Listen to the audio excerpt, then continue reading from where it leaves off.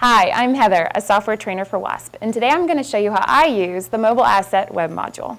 My favorite feature of the web module is that I can reserve a specific asset or asset type, which means no more scheduling conflicts.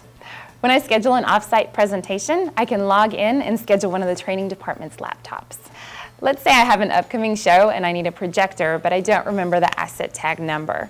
I can run a quick search on the word projector and it returns every record with the word projector in it. And that makes it easy to find any asset that I need.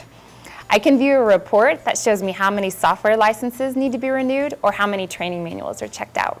The web module makes life easier for the IT department because the only system requirement is Microsoft Server 2003 or later. Web module comes with 5 concurrent web users with Mobile Asset Pro. Enterprise allows for an unlimited number of users.